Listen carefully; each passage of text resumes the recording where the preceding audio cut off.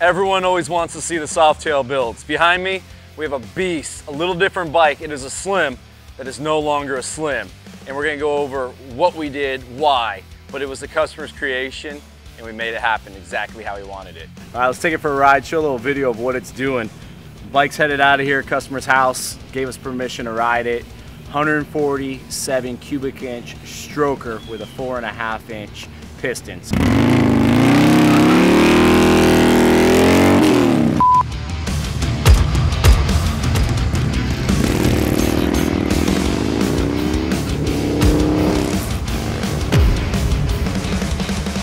What's so unique about this is it was a slim and they come stock with a 130 front and a 150 rear while having 170 plus horsepower and real close to 170 pounds of torque. There's no way a 150 is gonna hold it. So in the rear end, it's got a BST with a brand new 180 setup, and to fit the wider tire underneath the fender, we have a Heartland 200 kit, which is their fender, their struts, and their seat. And that's the way we're able to tuck this 180 under the rear of the bike. Right now, looking at her, the fender's really far away from the rear end or the tire. Once you sit on the bike and you preload it, the bike kind of sits where you'd like her to be and how you want the look to be. So it's a real cool look, low to the ground. This isn't an everyday California corner valley ripper, but if you want to cruise around town, hit some straightaways, some nice slow twisties, it rips. So at the end of this or the beginning of this, you're gonna see us kind of take it down some back roads and how she runs, and she's a beast.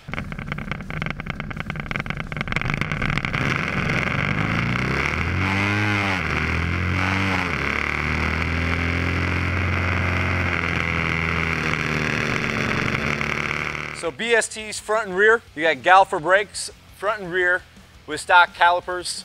That is something the customer might address later, but it does have a chain conversion kit on it with the Baker grudge box. And you'll notice this is Burns stainless steel new Lowrider X exhaust. We've gone over it multiple times.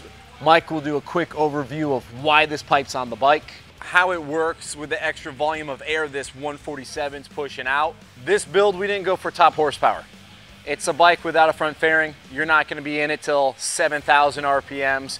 You're gonna be ripping from 3 to really 6, and that's what we focused on this bike. 35 to 65 is kind of where this bike is really suited to run. And cruising at 2,400 RPMs, bike does it with ease.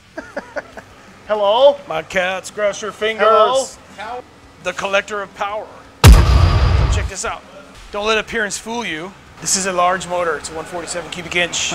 It has the biggest exhaust we had available at the time, but we did some math.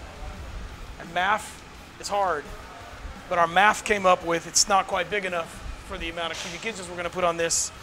So Burns, being the badass guys they are, custom made us a pipe. Look at this collector. Oh, look at the merge difference between the two. You can fit that over that if you want. So we're gonna swap this out and then we're gonna dyno tune it and see, because we're gonna have we have enough displacement to make up for any bottom end loss we'll have by running such a large setup, according to the math. Let's get into some technicals. So this pipe comes out of the head at 1 3/4 of an inch, goes into the anti-reversion chamber, comes out here at 1 7/8, briefly into a 2.5 inch merge collector, into the muffler, which you just saw in this picture right here. This one comes out at 1 7/8, immediately goes to 2, then 2 1/8, 2 1/4 into this massive 3-inch collector and into the muffler, which you see right here. So the reason we're able to run such large pipes is because we're going to have enough air movement through the displacement of the engine to take up for what would typically be a dead bottom end. So the 147 is a 4.5 inch piston, and it's got the S&S flywheel that's stroked. So it's a 4.625 stroker flywheel. S&S normally does that with their shorter rod. We went with the conventional 8.015 Carrillo rod in it.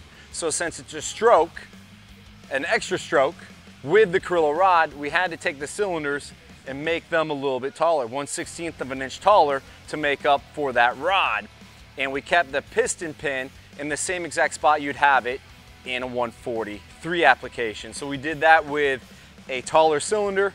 There's some custom other things we had to do to make sure that the push rod tubes are working, the push rods are correct, and everything else with the motor. So just like all the other big cubic inches, when we're over 135 cubic inch or larger, a pair of MHP monster heads by Frankenstein Engine Dynamics just for us. They have the proprietary square port intake, and they are running the Star Racing Plus 2.5 overstock millimeter valves.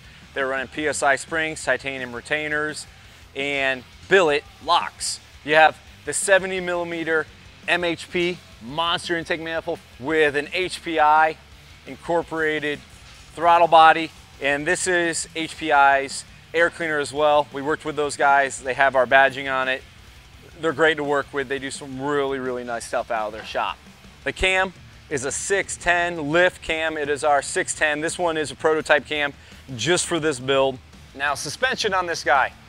We have the Öhlins rear shock. It has your compression on the outside of the bike, so it's easy to get to, but it is a fully adjustable shock right from Öhlins. If we get this seat off, look at that, old school. I haven't seen one of those in a while.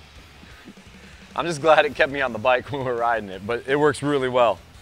So the Öhlins under the seat, you have your preload right here. Your rebound is set right there. We turn this guy, and that's how we're adjusting the rebound. On the very bottom of the shock, there is an adjustment just like everything else Öhlins typically puts out, is you have a little adjustment there for total length. And then of course it's really easy to get to. Your compression's right on the side.